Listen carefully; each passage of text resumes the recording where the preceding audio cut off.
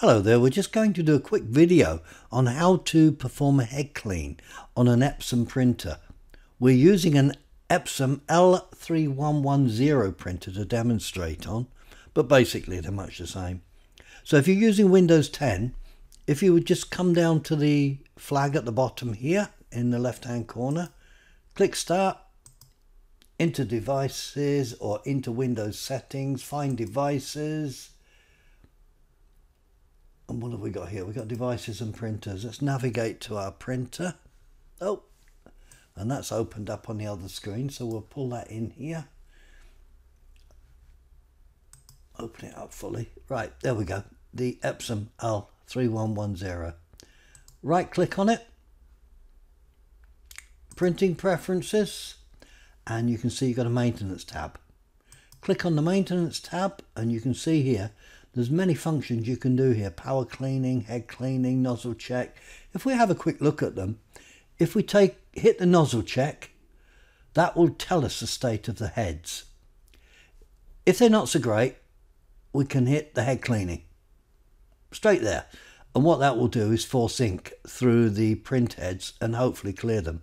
If you're still struggling, try power cleaning. That's a far more aggressive program that pushes the ink faster through, quicker through with more power, as the name suggests. That's pretty much it. I'm not going to get into print head alignment, etc, etc, etc.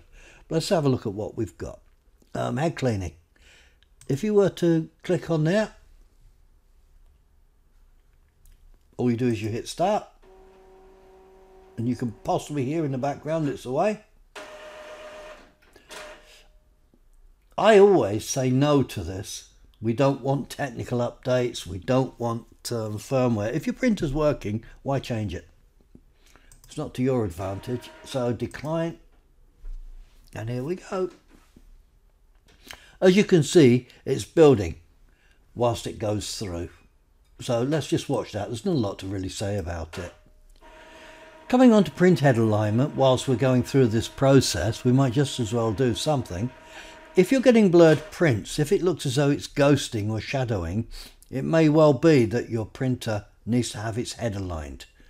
This is a procedure, this is a button you would hit. Play around, have a look, see what you got here and just become familiar with it. You can hear in the background that it's printing or it's cleaning the heads. And in a moment we'll do a nozzle check, show you how that works, and that should be that.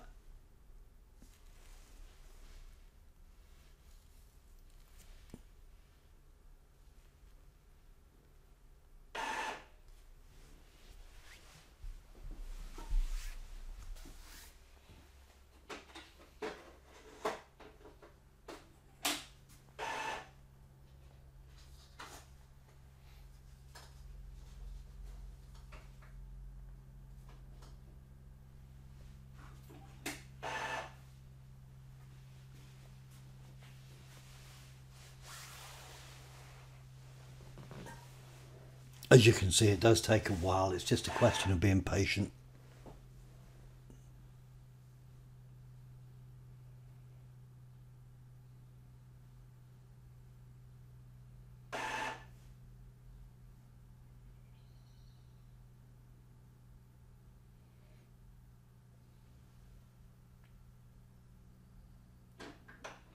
I should say, before you go through any of this, double check that your ink levels are correct.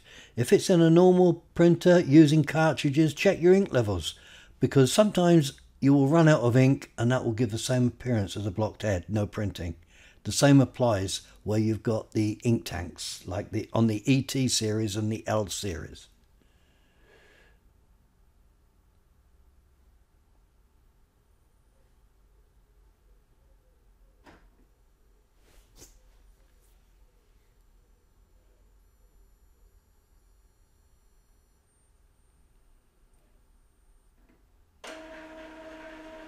It looks as though we're pretty much done here. It's going through its final phases now. I don't know what that took, about 3-4 minutes.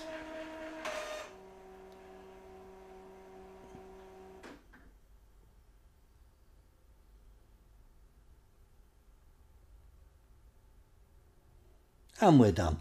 As you can see, the next screen up is printer nozzle check pattern. Let's do that and see what we've got. It's very polite. Do you want to print? Just confirm you do. I was a bit too quick for it.